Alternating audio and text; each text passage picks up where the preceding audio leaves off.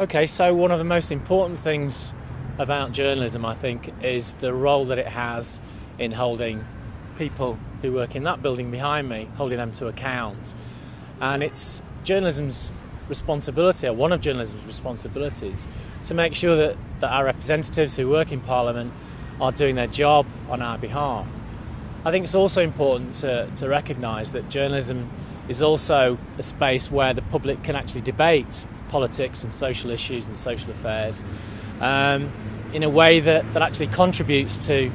the public sphere and to wider public discussion as well. I think it's my job as a journalism educator who's interested in journalism studies, who's interested in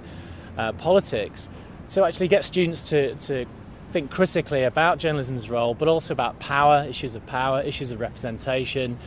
and think critically about journalism in the public sphere more generally.